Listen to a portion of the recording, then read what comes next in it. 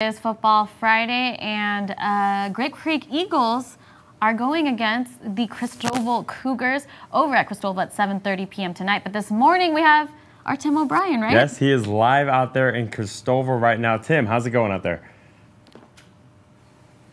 Good morning again to both of you. It's going really well. The Christoval energy out here is electric.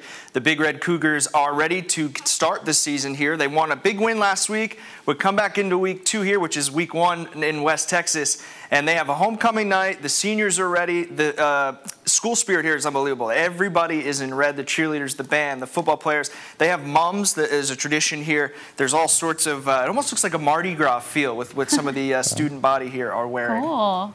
That sounds awesome. Well, I know last year Christoval beat Grape Creek by almost 40 points, like you mentioned. This year looks to be a little closer game. What do you think? What's kind of your prediction for tonight?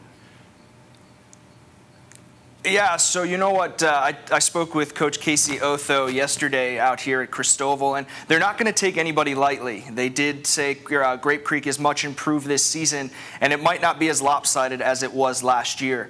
Coming into the game, there was a very young team last year on both sides of the ball. They are returning, Christoval Cougars as they are returning 9 starters on both sides of the ball. After an 8-4 campaign, 4-1 in districts, they really look to have a big night again against Grape Creek, but Coach did say they're not going to take them lightly, and they're not going to sit on whether or not 40 points last year. It's a whole new season, new team, but they're ready to go. Yeah, a lot can happen. They have pretty much the same team. All 9 guys coming back.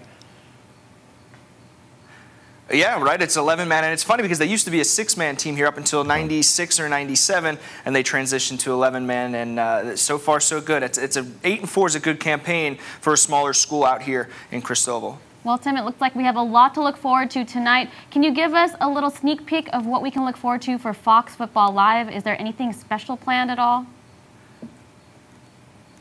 Yeah, so each week, obviously, we're going to do Fan of the Week. You can get Fox West Texas Fan, hashtag Fox West Texas Fan, if you want to become the Fan of the Week. You have the Band of the Week. We'll feature that. The pep rally this afternoon at 2:15 here at Christoval High School, so we'll get all the sights and sounds from that. But the feature story that we do each week on Fox Football Live, this one in particular, legendary coach, Hall of Fame coach Billy Barnett, who led Christoval to 2 state championships in his tenure here, passed away last week. So we have a nice piece, a nice feature on him and the legacy that he left behind here in Christoval. And what to look forward to also is this game, Christoval and Grape Creek. We will have Abilene Midland highlights from last night. TLCA Central, San Angelo Central is home for their home opener tonight. So a lot to come, a lot of highlights, a lot of crosstalk. Dax and I will be ready to go out here at 10:30 on Fox Football Live.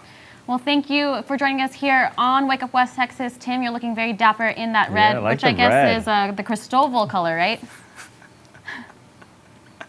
Yeah, that was the goal. I woke up this morning and said, you know what, they've been really great and the hospitality's been awesome, so let me show up a little bit with my red as well so I can fit in. I like it. We love it. We love the school spirit. Thank you for joining us here on Wake Up West Texas. We have a lot up ahead when we come back. Yep, time right now is 8:30. Don't go anywhere.